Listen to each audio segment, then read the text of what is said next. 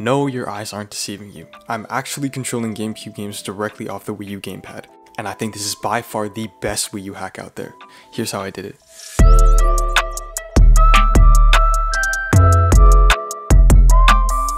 Unlike the original Wii, the Wii U doesn't support GameCube games right out of the box. If you try to insert a GameCube disc in, it just spits it right out. But with some soft modding in the V-Wii, playing GameCube games digitally can be achieved. So I remember hacking the V-Wii or the virtual Wii in my first Wii U to play GameCube games on it. But I was kinda disappointed that you couldn't actually control the games using the gamepad because the V-Wii locks it. And that's where this hack comes in. So I think it goes without saying, but the hack requires you to have a hacked Wii U. I hacked mine using the indexing hack. It's not only free, but more importantly, it won't brick your Wii U if you mess something up. Once I hacked the Wii U, I had to use some apps to get the GameCube games to boot from the Wii U without having to go into the V-Wii. The first set of apps are used on the Wii U itself. The first app is the Mocha custom firmware.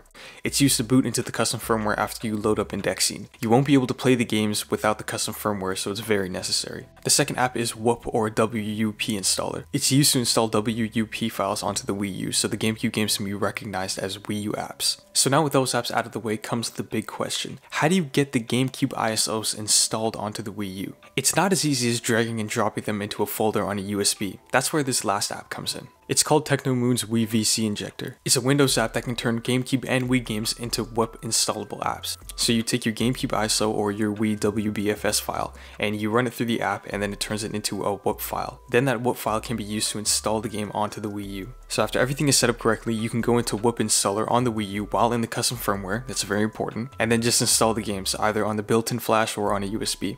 I tried both, but just ended up going with the USB because apparently it's safer. Then while still in the custom firmware, you can now just open the game. You're asked if you want to use the gamepad, obviously you'd want to press yes, and then that's it. You're now playing and controlling GameCube games right off the Wii U gamepad.